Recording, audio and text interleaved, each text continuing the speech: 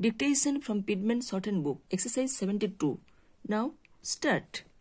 The food eaten by man bears something like the same relation to his power of working as the coal thrown into the furnace bears to the engine which drives the rotary press or draws the train.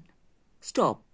The power in our arms or in our brains is rightly said to be produced in our stomach, and it is from the same organ we derive the force necessary to rouse us to severe exertion in the earning of the wage or salary we receive for our services.